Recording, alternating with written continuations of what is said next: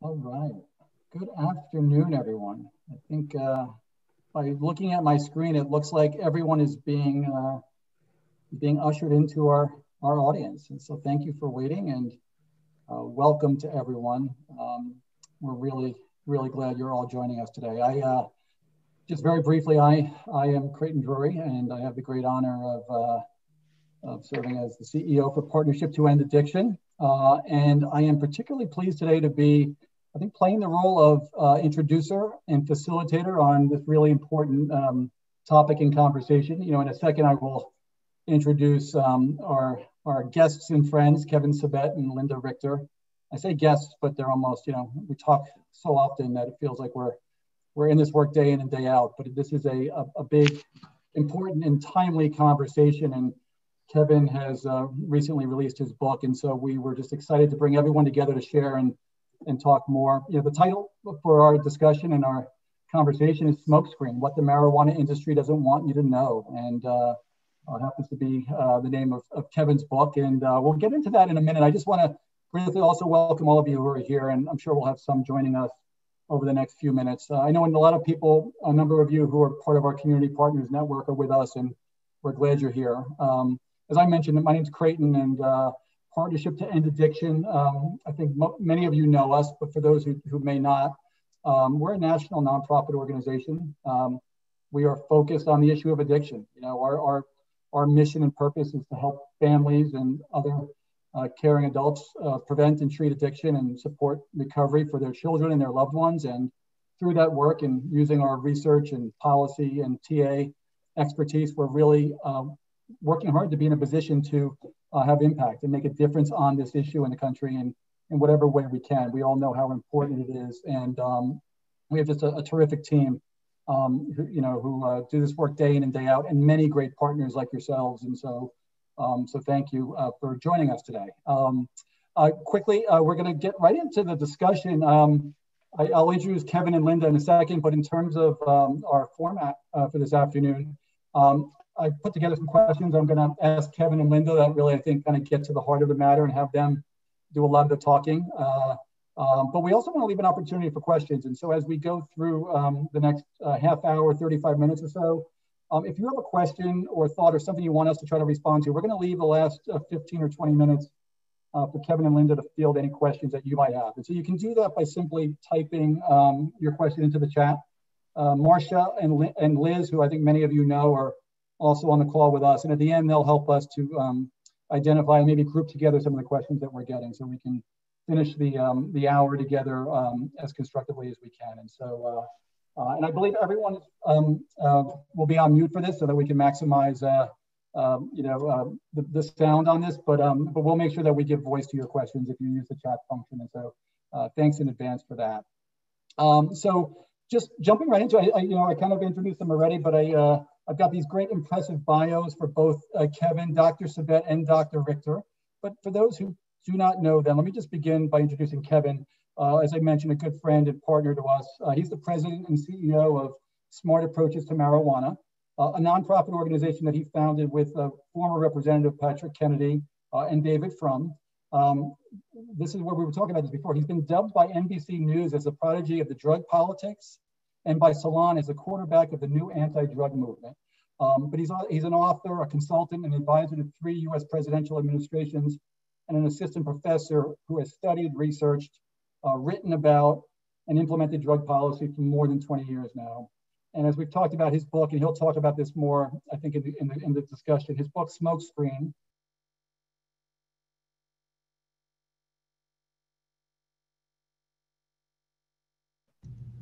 You went on mute.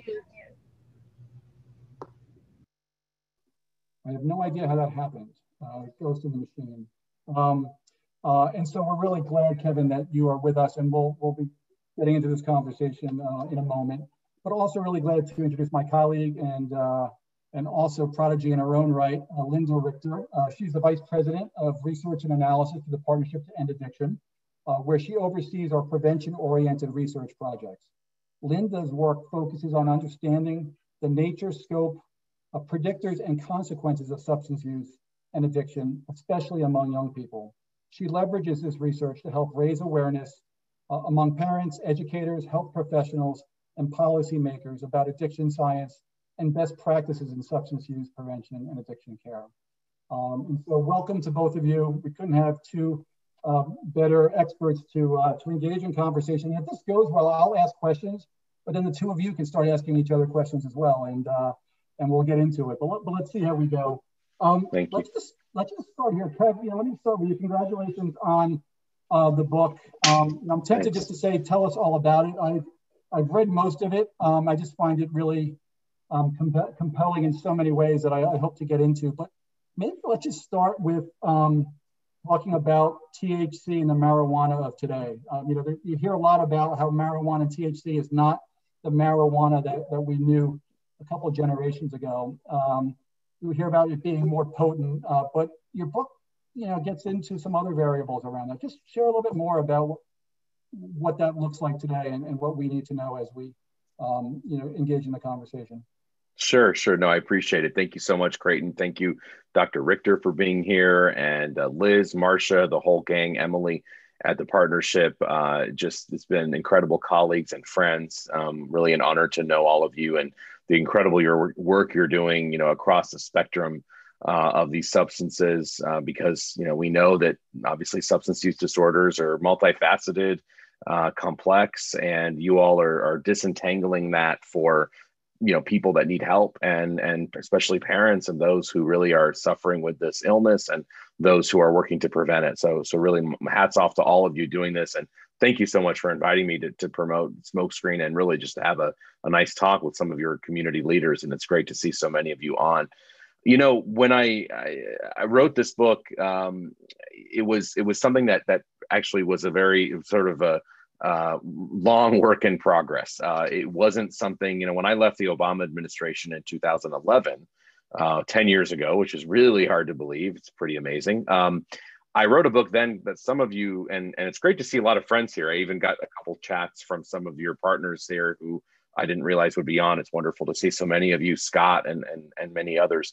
Many of you knew I wrote a book called Reefer Sanity, 7 Great Myths About Marijuana. And I wrote that very, very quickly when I left the Obama administration, really just as a way to sort of get something out there fast based on the science, really almost a fact book, myths and facts of marijuana. One of them is about the THC content, which I'll touch on in a second. I thought it went well. This book was very different. I'm actually I'm a lot prouder of this book because this one is something that reads a little bit more like a story, because I was essentially a couple of years ago, I had in quick succession, several people approach me that, their stories were just too good. And their experiences, I just kept hearing all across the country, really all around the world. And I felt like it needed to be in a book. And that's what Smokescreen is about. So it's about different facets of this issue. It's about the industry that is, unfortunately, many of which are corrupt, many of whom come from the tobacco industry, from the alcohol industry. They come from industries that we've learned we can't really trust. And the idea that we would be, giving them the keys to the kingdom on marijuana, it makes absolutely no sense. But it's also a story of a loss and heartache of parents and young people who really were dumbfounded by this push to normalize marijuana, thinking marijuana was relatively harmless because it was, isn't it like the marijuana of the past? And really being burned by this industry, being promised so much and actually being hurt. So some of it's about that. Some of it's about also my personal journey in this whole thing. I got involved in prevention, when I was a teenager. But, at the centerpiece is this idea that, these products are not as safe as as we're told they are. And a lot of the reason for the fact that they're not safe is because of the THC content you touched on, Creighton. So the fact that we have old marijuana, I call it, and new marijuana. The old marijuana is the 3 to 4%, smoked, in a joint that, was passed around in college or whatever. And then new marijuana, which is the, up to 99% THC. In fact, someone just texted me. They said, Kevin, have you seen this picture? It just won the best, they have all these contests. It won the best marijuana, #1 THC product. And I'll show it on the screen here. I didn't plan for it, but it's now that it's come up. I don't think many people would recognize this as marijuana. I mean, it looks like crystal or something that you cut a diamond from, right? I mean, this is not your, marijuana of the past. And a lot of this book touches on that and some of the harms that emanate from that as well. Thanks, Kevin. And you talk about the industry working hard to make it, seem as if it's harmless, and you go into that in great depth. But we also know, what the science is telling us, and I think there's a lot of confusion out there, and that's sort of at the heart of it too. I mean, as you wrote the book, and as you sit here today, what, in terms of the harm that today's marijuana can cause, what gives you greatest alarm? And, what have you learned, what did you learn in writing the book in terms of what people are saying to you about that? Well, it's interesting you're talking about the science, because when I first actually wrote this book, and I referred to a lot of studies, obviously there's a lot of studies in the book. The early editor mentioned that I really shouldn't be putting citations, because that's not how general books are written. They don't have a whole thing of citations. This isn't supposed to be an academic book. And at first I thought, oh, okay, you're in the industry, And then I thought about it and I said, well, no, one of the whole biggest problems we have is that people don't understand that there is a lot of science, actually. There's this myth that you can't study marijuana. It's actually been studied extensively. We should study it more, of course, but there's so much out there people don't understand. And because there's so much skepticism about the harms of marijuana, I insisted that there had to be citations, whether or not that was a good look, or even if it would sell fewer books, it didn't matter to me. There had to be citations, because people don't believe you, and they don't believe that, and they don't know that every major medical association is concerned about marijuana. They all oppose legalization. They oppose the expansion and normalization. And there ended up being, I think, 350 odd references. So maybe it's a little overboard, but it's not meant to be a fact book, though. Like I said, it's a book of these stories. And yet I really felt compelled to do that. I think probably the stuff about harm that really still hits me hard is the stuff related to mental illness, especially suicidality. I mean, there are a number of stories in there that, will break your heart about, people's whose either pre-existing mental illnesses or they didn't have a pre-existing or even family history turned into something really, really dark and did not end well. And high potency marijuana was a huge part of the picture. Did it cause all this stuff? Is sort of this question of causation versus correlation. That's more difficult to entangle sometimes, disentangle. But generally, the fact that this stuff is so potent, it's affecting mental health in such profound ways, I think that probably touched me the most, and even surprised me as someone who reads the stuff every day. When I heard these stories, and then I looked more and more and more and more at the scientific literature. Yeah. And Kevin, as you say this is, I didn't have this question jotted down, but as you're talking about mental health, and and I know you talk about this in the book, you have a chapter or two to it, but just you can't help but thinking about the last year, and what we've been through with the pandemic, and how that's affected so many Americans and so many kids and families across the country. I'm just, curious, have you seen, has there been any change in the conversation or things you're talking about in the context of the last year? Well, it's interesting. I scrambled to grab this book from press to write a chapter about COVID because, we were way into it and, at the end of last year, and, it was sort of giving the publisher, a heart attack, but it was like, how could you not talk about this global pandemic? So it's like literally stop the presses. We got to talk, because there's a lot of intersection. Number one, I think it says a lot about us as a society that we deemed marijuana stores as essential stores during a time of, loneliness, isolation, uncertainty, a time when things were really scary. I mean, we've all, I think, been touched by this pandemic. I've lost people that I've known well. All of you have, and especially so many of you from New York as well, but everywhere. And, this idea that, recovery, we don't think of recovery as essential, but we think of something like marijuana as essential. Like that, to me, the idea that we don't do everything we can to get people into recovery, get them help, and prevent, which, is the first thing we should be doing.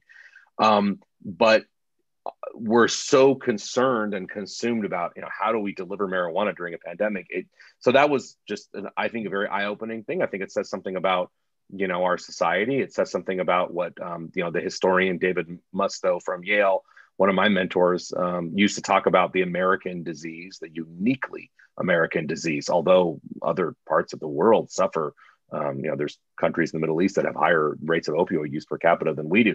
But in terms of the history and the depth and the suffering and the extremism and the commercialism, this is a uniquely American disease, substance use disorder. And, that just proved that to me right there. The fact that you had the industry touting marijuana as a cure for COVID, which happened, when in reality, there's one or two very isolated studies, and actually many others that failed. What's amazing about scientific research, and Linda, Dr. Richter can talk about this, is there's a lot we don't hear about because it never makes it to, it never makes it past peer review. There's something wrong with the study. There's something wrong with the research. And anyhow, but the fact that there were a few studies saying that components in marijuana, created in a laboratory might help some people with symptoms related to COVID. I'm open to that. I mean, I'm open to anything that can help people with any of these, chronic illnesses or diseases or whatever. So that's fine. But the fact that there was such a media spotlight on that and that the industry would run with it, I think told us a lot as well. And the fact that this pandemic, we have forgotten about the other epidemic, obviously with drugs, and also the epidemic, not only with opioids and other drugs, but also with the e-cigarettes and the e-valley crisis that we were going through in 2019, which seems like 100 years ago now that we've all lived through COVID.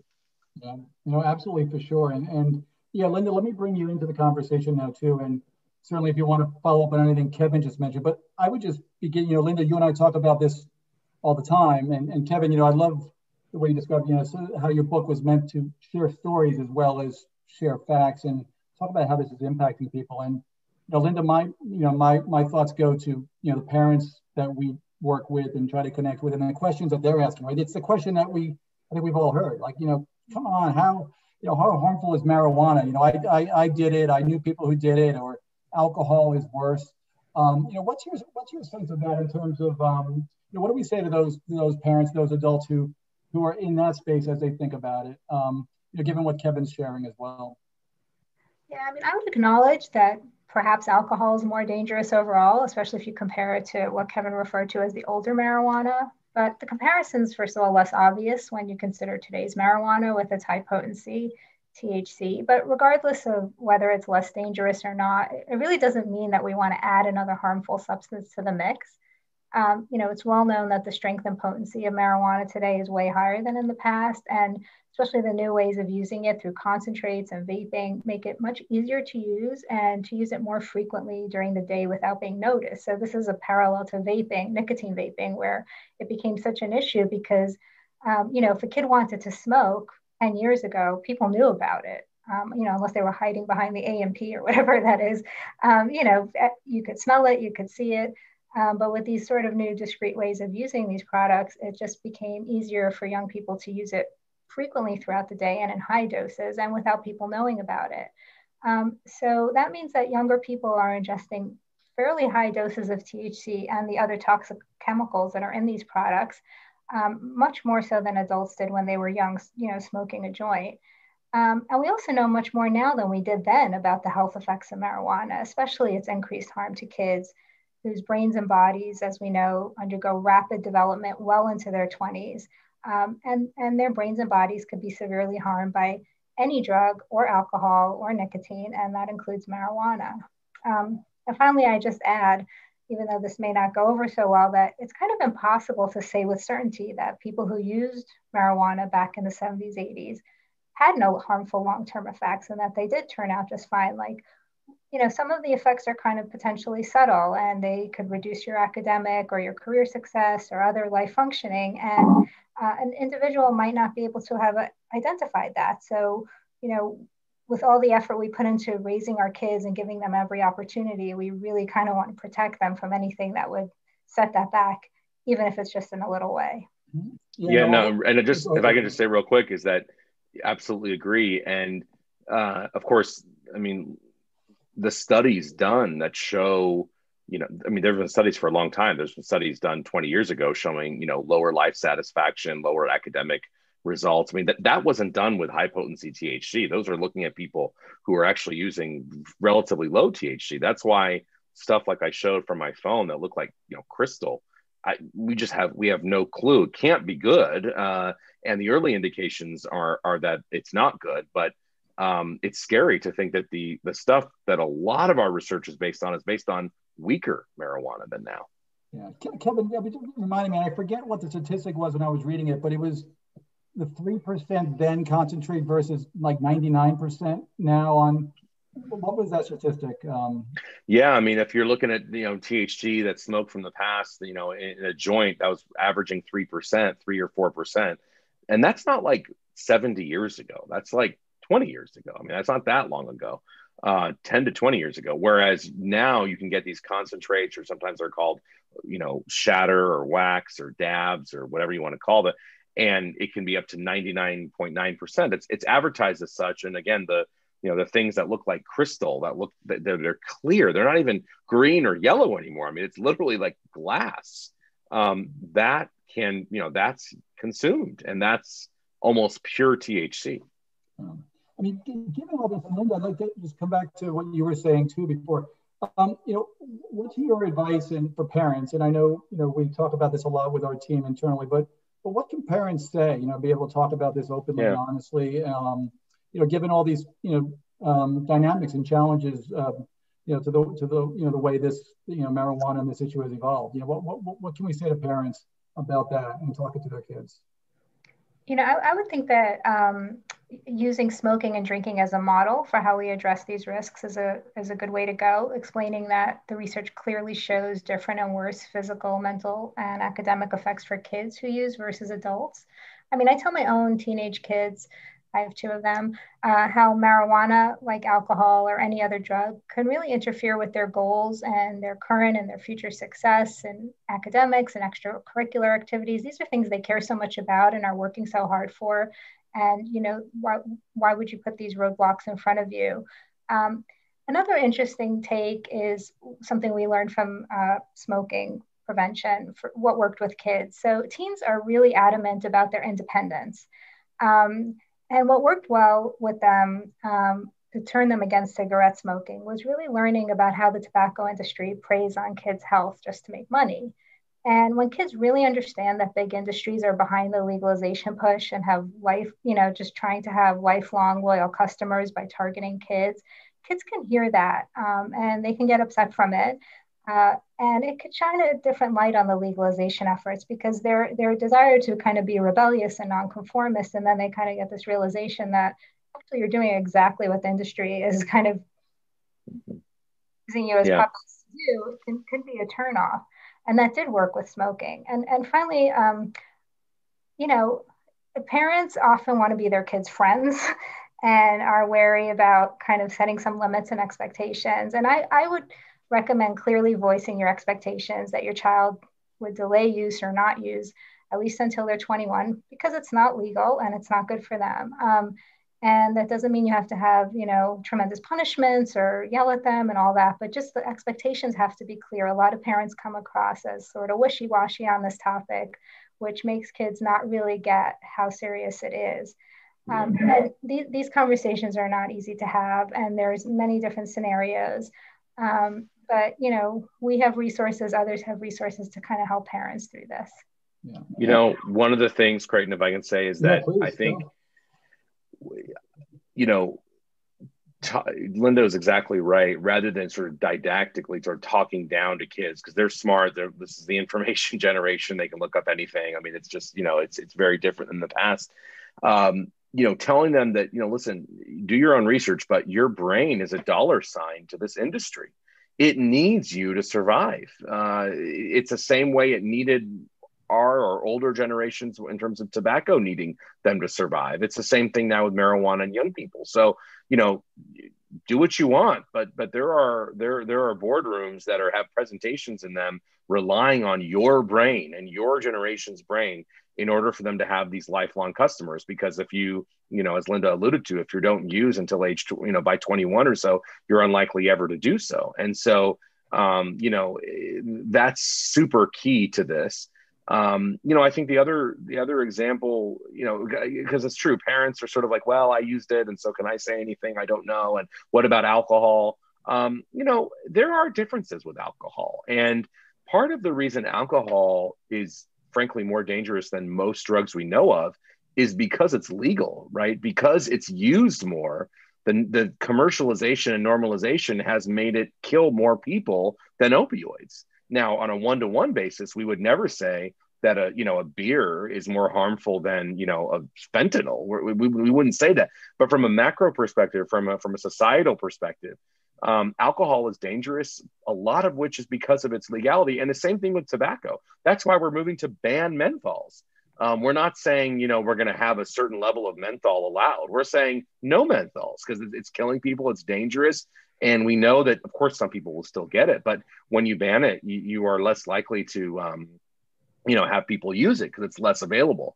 And finally, I think young people, because they didn't live through tobacco, the three of us probably remember when we would go to a restaurant, what's the first question we'd be asked when we entered the restaurant by a host? Smoking or no smoking. Exactly. Smoking or non. I mean, this is like ingrained in our brains. Kids, anyone under 30 has no idea what we're talking about. Smoking or non is not a part of their reality because we had to take 80 years to learn the lesson that tobacco was probably a bad idea and that big tobacco was lying to us. And so A, we don't want to get duped again, but B, I think a lot of young people don't know that about tobacco. They don't know that tobacco killed relatively few people until the early 20th century when we inserted nicotine and many other additives. And there was an industry that produced cigarettes, for mass production. That's when cigarettes started killing people, not before. Tobacco wasn't killing people as much before, not even close, like a few orders of magnitude difference. I mean, it's not comparable. And so marijuana is the same thing. What might be sort of a harmless plant and it's native, THC with all the components. What is being sold today and what's around is a completely different drug manipulated by an industry that basically relies on addiction for profit. And I think talking about these history lessons with young people, as well as about lessons about PR and marketing and their brains, I think can be, just as, if not more effective than talking about the harms. Yeah, I think for sure you make these comparisons and where we've been, it almost feels like it's deja vu all over again when we look at where we are today, and whether it's kids or why so many Americans seem to support it today. I mean, there's that big question. But I think given our time, I mean, Kevin, given where we are now, I mean, how do you approach or how do we talk about regulation? In terms of what exists now or doesn't exist, and if this is a reality for the moment, what should it look like? Yeah. Do you talk about that in the book? Sure, I do. I mean, look, one thing is that in legal states, it's not being regulated well at all. We don't really know what's in it. Buyer beware, even if you're in California, Colorado, any of these legal states. I talked to an owner of a lab in Colorado, and I won't give it away because I'm hoping people will buy the book, but they told me crazy stories about how they really don't know even what's in this product, about how the industry buys off the results. It's crazy. So we're not doing a great job. Now, there's even a question in here which sort of goes with it in terms of, can we monitor the content? Right now, we're pretending to monitor the content in states, but we're not monitoring the content because we have no idea what's going on, number one. Number two, could you technically monitor the content? Yes.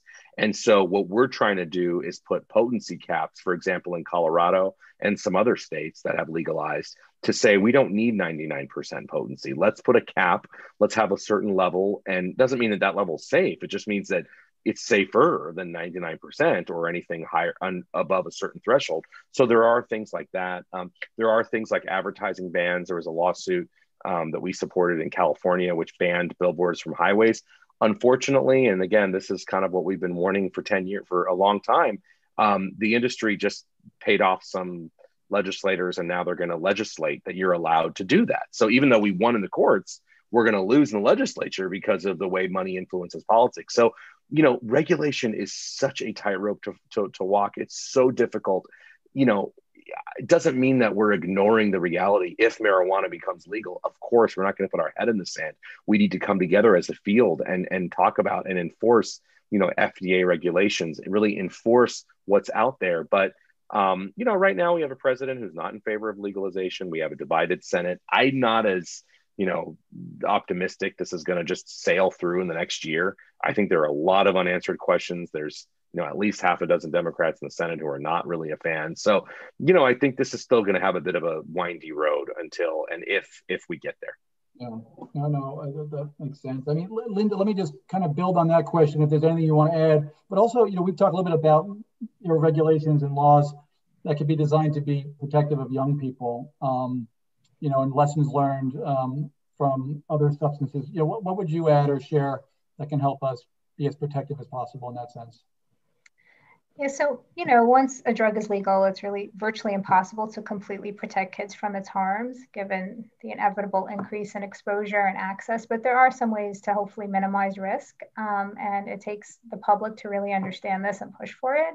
And again, learning from tobacco, vaping, even alcohol, we have some ideas. So we need to really ensure that legalization is not fully equated with commercialization. It's our country and Canada basically that's allowing that and nowhere else. I mean, countries where everyone assumes it's legal and available all over have fairly strict rules about advertising and marketing and allowing kids to get access to these products. So we're really kind of the only ones who are behaving this way.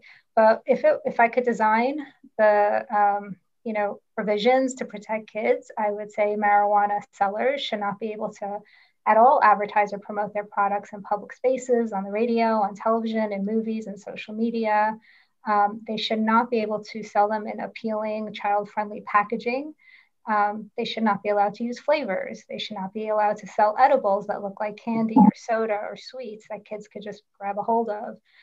They should not be allowed to have giveaways and contests and promotions as they did with vaping, which started this whole epidemic, and as they continue to do with alcohol.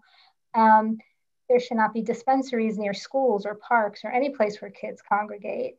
And as Kevin has said many times, we need caps on the THC potency in these products to prevent the increasing rate of childhood poisonings and exposures to these products and the high rates of addiction that are going to follow.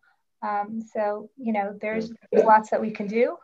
Kevin, I'm sure have other ideas. Well, the other thing I was going to say is we shouldn't have the industry serving on the regulation boards in each state. I mean, right now, industry is infiltrating, and so they're trying to self-regulate that, and that obviously doesn't help. Yep.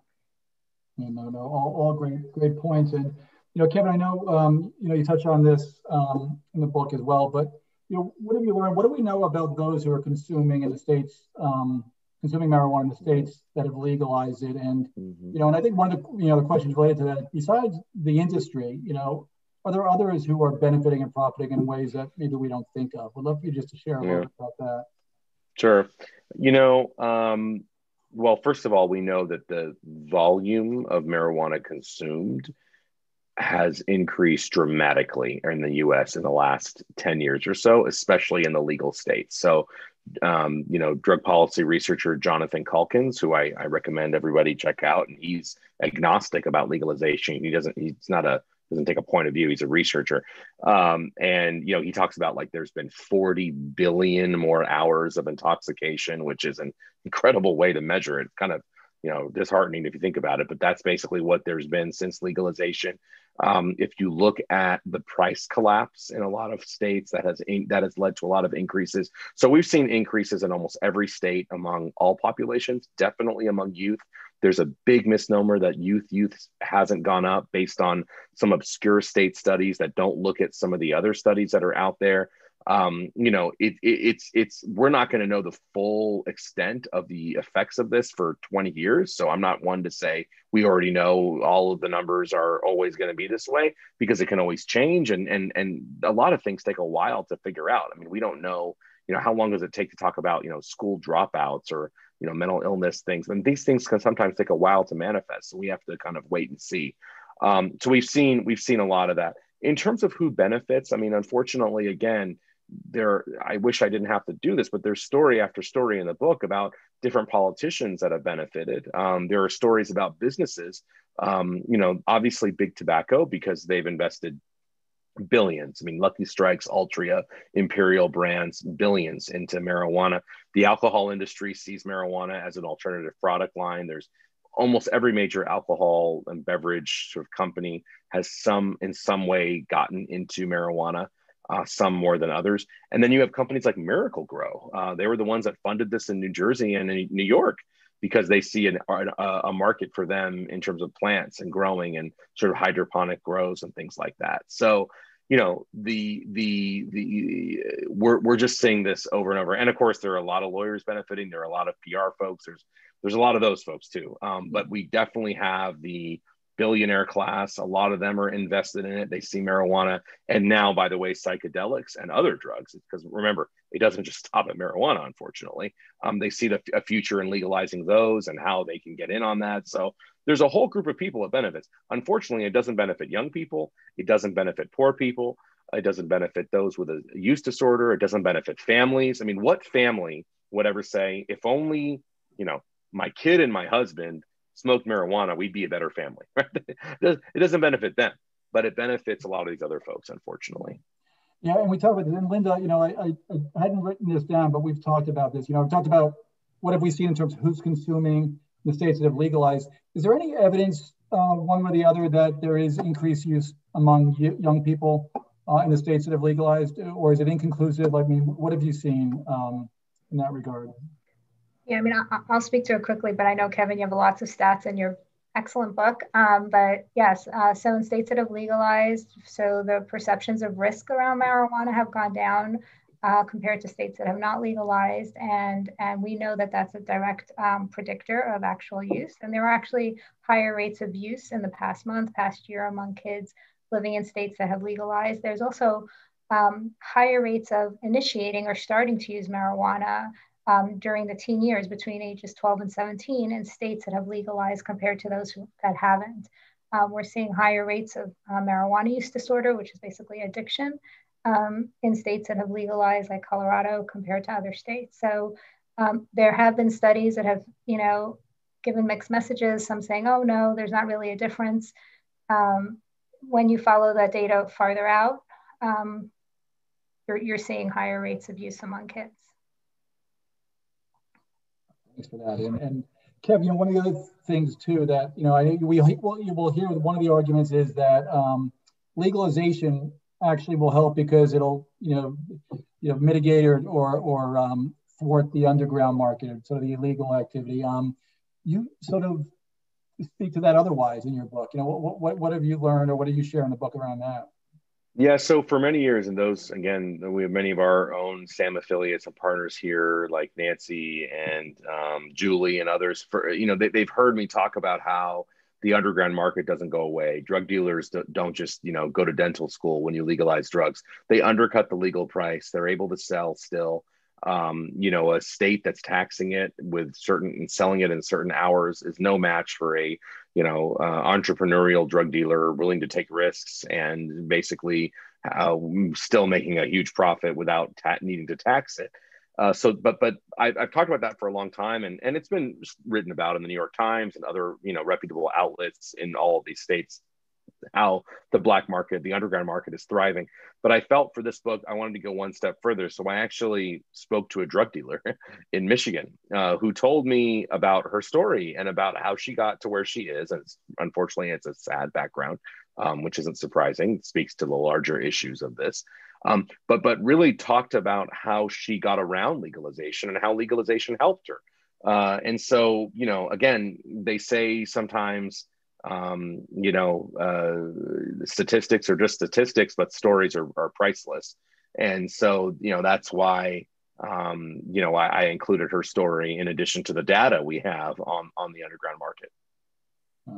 Yeah, you know, and one of the other things I think it's you know, important to touch on too. One of the other arguments that we will hear is sort of what I see as the confusing of the issue of legalization and decriminalization, and how that fits into the racial justice advancements and conversations that we are necessarily having as a country. And Kevin, I forget how you described in the book, but it was something along the lines of, you know, opposing legalization, does not mean you're not supporting decriminalization. Maybe just expand on that a little bit, share your views on that. Linda, I'd love for you to jump in on that too, if you have other thoughts, because this is such an important issue when we start, I think, talking about bringing clarity to this issue and what it means or doesn't mean. So I think there's been a false dichotomy that has said you either have to legalize or criminalize, incarcerate. So you either have to normalize it, commercialize it, or have a war on drugs and put people in prison, or give them a criminal record, or arrest people. That is a false dichotomy. You don't have to do either to have smart marijuana policies. And so, unfortunately, the marijuana industry has purposefully obfuscated and confused and conflated the terms, which are very different from each other. Legalization, which is about, like alcohol, it's promotion, it's selling, it's marketing, because that's American style legalization, and decriminalization, which is maybe how we would treat somebody driving 10 miles over the speed limit, or jaywalking, something that's not going to put you in prison. It's not going to give you a criminal record, or even any record, depending on what it is, but, would be something that isn't also going to be promoted. It's not going to be something that's going to be, commercialized and promoted. So those are two very, very different things. And so, we have championed decriminalization measures to remove the criminal penalties. We don't want to treat people and stigmatize them. We don't want to treat them, in a harsh way. But how do we,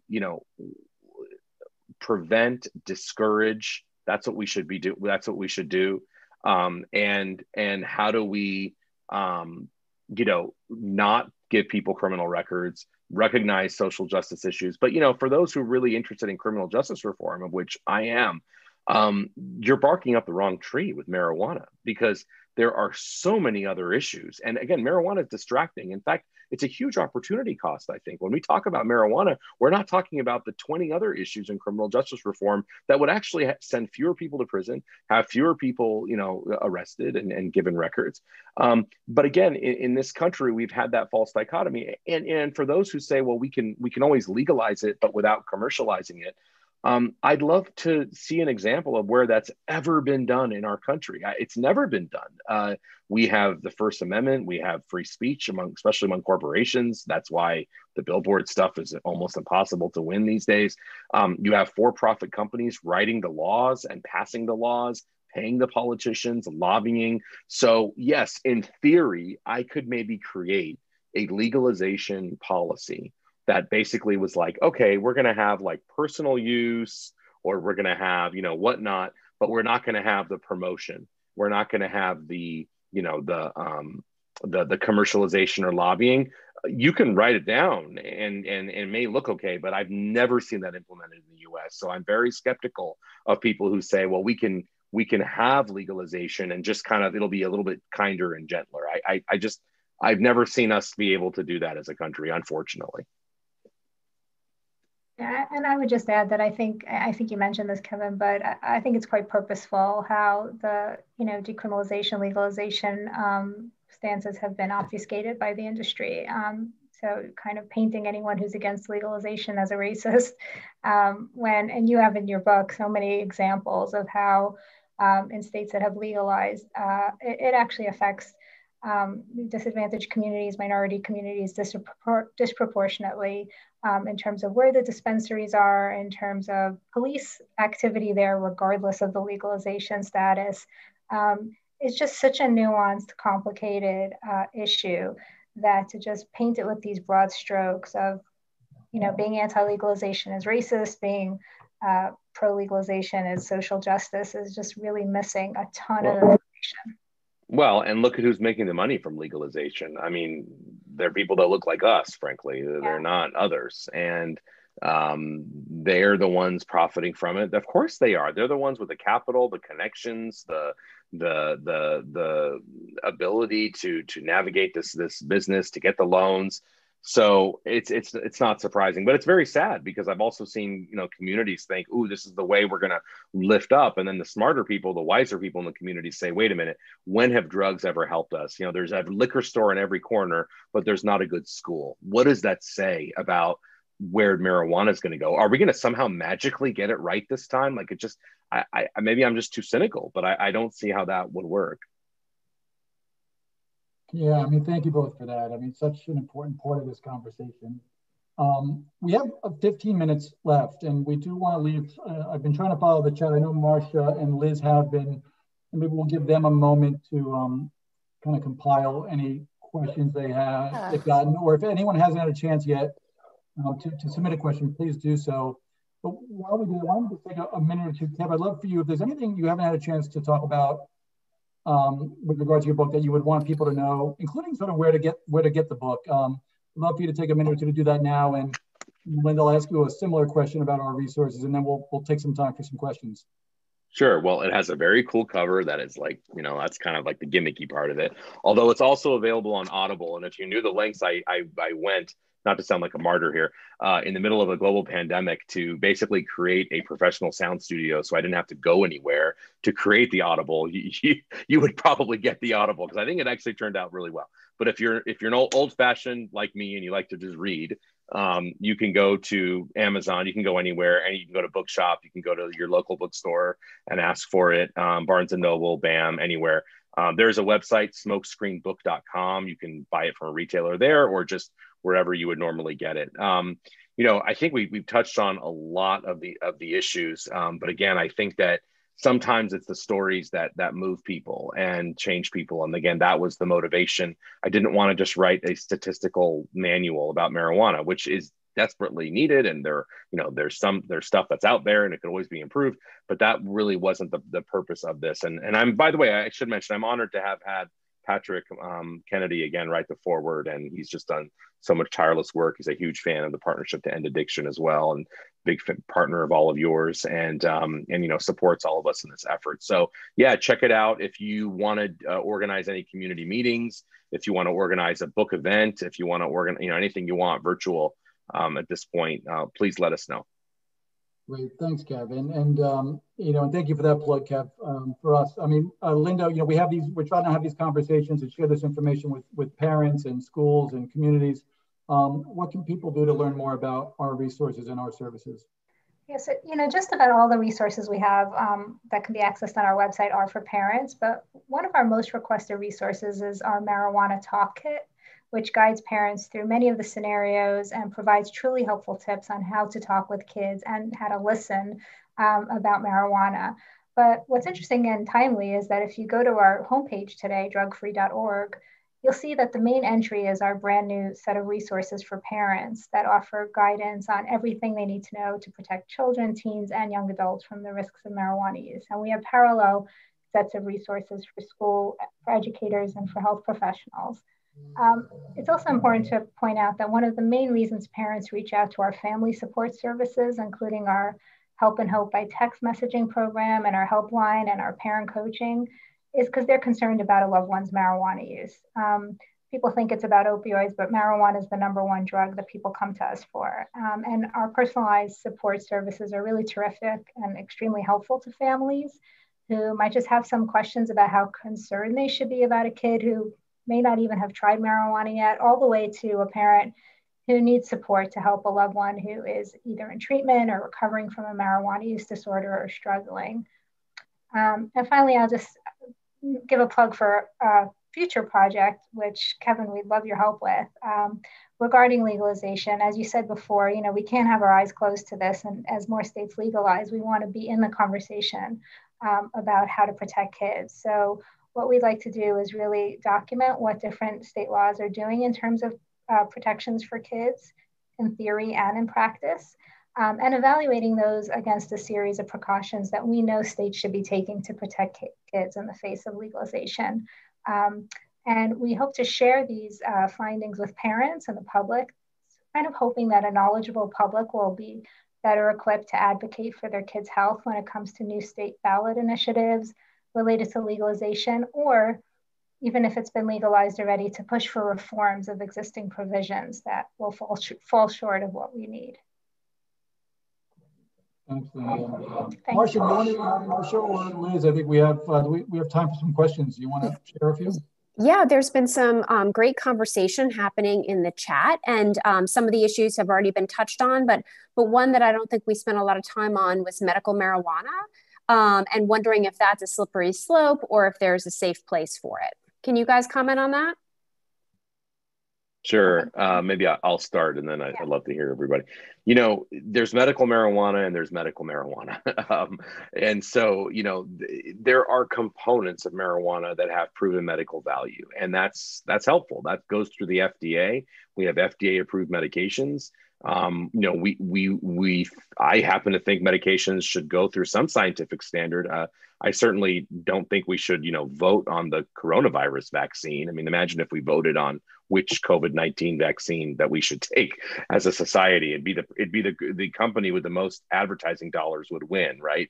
So I hesitate and wince when I hear about medical marijuana being voted on rather than going through the scientific process. So that's the political side of it. The scientific side of it is that there are components, THC in a synthetic form, Marinol, as well as CBD in a specific formulation called Epidiolex, which are approved by the FDA, used for very specific illnesses.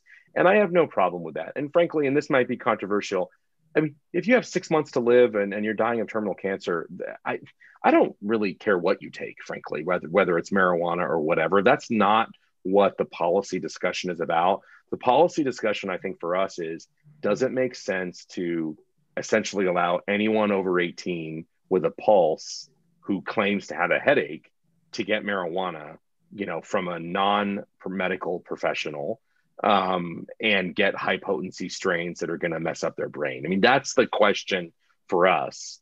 And that doesn't mean, again, there aren't medical properties, as I mentioned, but we really have to define what we mean, just like we do with legalization when we talk about the term medical marijuana, because there's valid medical marijuana, I think, going through the FDA, certain end of life circumstances, and there's really invalid medical marijuana, which is voter approved in legislatures.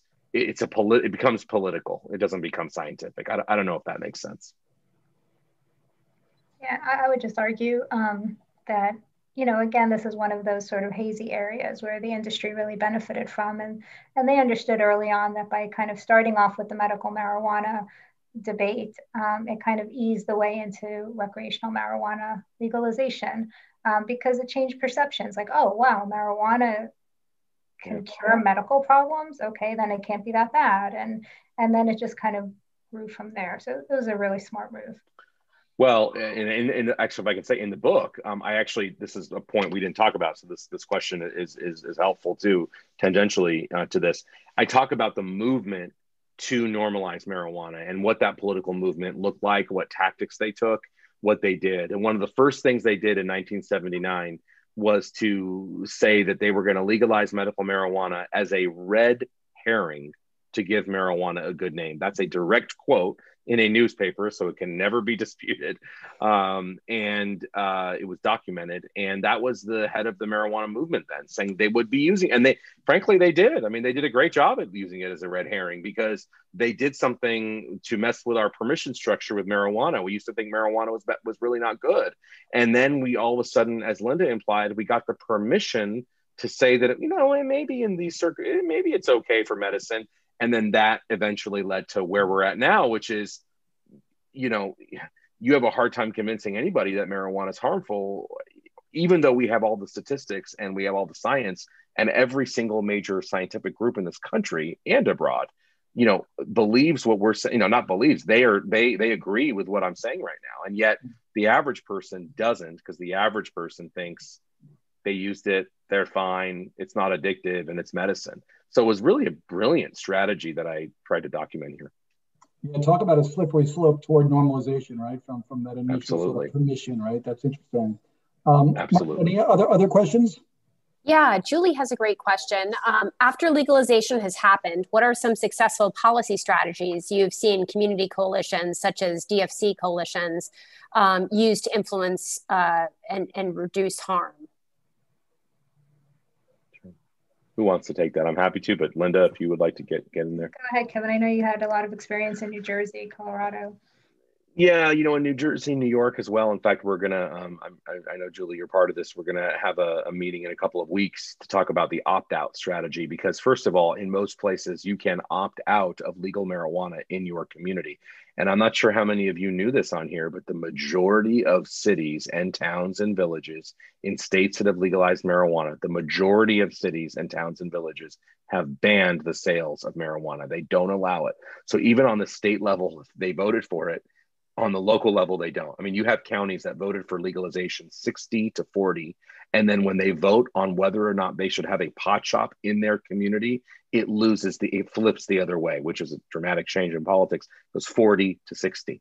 And that is because people understand the science actually on this part of it, that, because it fits with their common sense, that living near a pot shop isn't going to be good for any community. I mean, it doesn't going to lift anybody up. It's not going to help them. And so, that one thing is the opt out. The other thing is to keep educating. A lot of people, and I'm really glad this question was asked, so I could say this. I would have been upset at myself if I didn't mention this.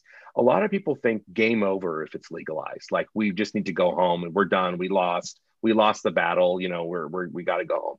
That's not what it's about at all. The battle, as you all know, is for hearts and minds. The battle is about education. The battle is about doing things like we did with tobacco that we couldn't have dreamed of doing 30 years ago. Banning smoking while we fly, banning smoking in restaurants, banning it in public places, age 21 in a lot of states, banning all flavors. These things the anti-tobacco movements tried to do in the 1930s and 40s, and they failed. But they set a foundation so that 60 years later, when our country finally woke up after we were, slaughtered by this industry, realizing they weren't our friends, we woke up and said, you know what? Those people were right who said that 80 years ago. We should implement that. And so that's what we are, folks. I mean, I don't care if we legalize marijuana tomorrow in every country in the world, or if it takes 10 more years to get 2 more countries. We have to keep educating, keep talking about the science, keep inspiring people to, be raised up to think about hope. And that's our job. It's not, whether a policy wins go here or there. Of course, certain policies make our jobs harder. If we legalized heroin tomorrow, our job becomes harder. There's no doubt about it. But it doesn't become irrelevant. It becomes more relevant. Same thing with marijuana. We don't become irrelevant. We become more relevant. And the other tidbit I will just say is, don't forget, it's about marijuana today and it's about all drugs tomorrow. This movement does not end with marijuana. There's way more money in cocaine and heroin.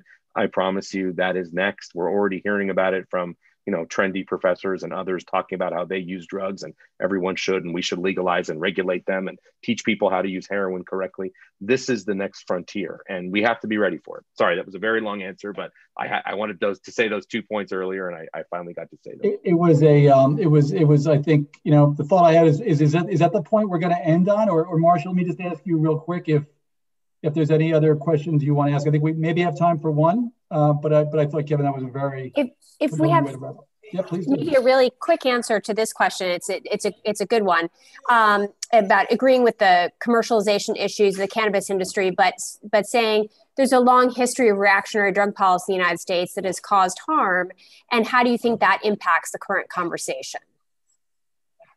Well, it definitely impacts the current. There is a long history of that. I'm not denying that. I mean, if we have a history in our country of all policies, especially those centered in the criminal justice system, that have origins in very, very dark racist places that I'm not, would never support. That being said, there are things I think we can do to change that won't make the issue worse, because again, the people who are going to suffer from more drugs being commercialized and available are not people, again, that look like me and you, because you know what, or any of the 3 of us, I should say, because we have resources, we'll get help, we'll get good legal counsel. We won't be touched as much, okay? And this, again, may be controversial, but I believe it. It is the people that already are dealt a really bad hand in life, that are trying to raise themselves up. Those are the ones that are disproportionately affected by policies like legalization. And so no doubt reactionary drug policies that have caused harm, absolutely those need to change, but we don't need to go from one extreme, you could argue, of a reactionary to a total opposite extreme of opening the floodgates. And again, you could argue, well, could we do it in a safer way? There's a discussion to be had there, and it's too long for right now, but we don't want to go from one extreme to the other. Thank you, Kevin. Marcia, any other questions, or was that a good one to end on? I think that might be a good one to end on. Looking at the clock. Yeah, no, it's been a full hour, and as usual, the hour flew by because we're talking about a lot of important things here. Kevin and Linda, I want to thank you in a second, but let me just I want to thank everyone for joining us. And I think for those, it looks like a few people may have, I don't know if we had a time zone issue, but for those who maybe joined late, Marcia, we will have a recording of this available. Is that right? We will. We can send around a link to that, and we'll share it with the larger partnership audience as well. Yeah, and so many of you are already part of our community partners network, and all of you, I'm sure, you care a lot about this issue and issues of addiction and mental health. And so we would invite you, if you want to get more involved in our work, to please do so. Liz, I think, has shared or can share a link, but go to our website, drugfree.org, to learn more about how you can get involved with us. And this is the work we do, and bringing information and education and helping all of us to play an important part in this work, in our families, in our communities, in our country is so important. And Dr. Sabet and Dr. Richter, Kevin and Linda, you've helped us take a big step forward on that today. And so thank you to both of you. And I think everyone is applauding right now. And one of the comments I saw was the Dr. Fauci of marijuana. Kevin, I think we'll give to you. It depends.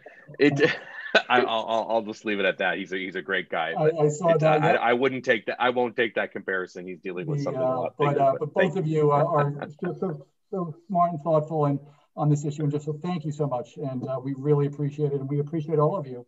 And let's stay in touch and connected with each other. And Kevin, good luck. Absolutely. Well, thanks to the partnership for hosting this about Smokescreen. I want to thank Linda, Creighton. Thank you, Liz, Marcia, everybody, and everyone who was on. I put my email in the chat. If you want to contact me, please do. Let's work together. There's a lot that needs to be done, and only a few people that are willing to stand up right now, in the face of this. And even though we have the science, so let's work together and make a difference. Thank you all. Thank you, Kevin. Thank you, everyone. Have a great rest of your day, everyone, and we'll see everyone soon. Take care. Thanks.